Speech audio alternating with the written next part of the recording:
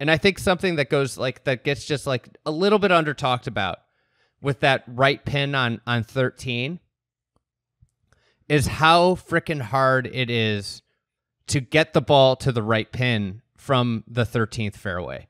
Yeah. Like, because you have to hang it out, is like making way the right. ball. Yeah. Yes. And everything is making the ball go left, especially with, I had the wind, and we saw on Sunday, it was the same wind as Sunday. It was just a little stronger. And we saw so many balls end up left on 13. Like, including it's Ron's. impossible to get the ball. Yeah. Everybody was left in the final few groups. And like, it's impossible to get the ball right. It's so, you have to start it out over the creek almost to get it to be into that bowl area. So that was one kind of huge takeaway.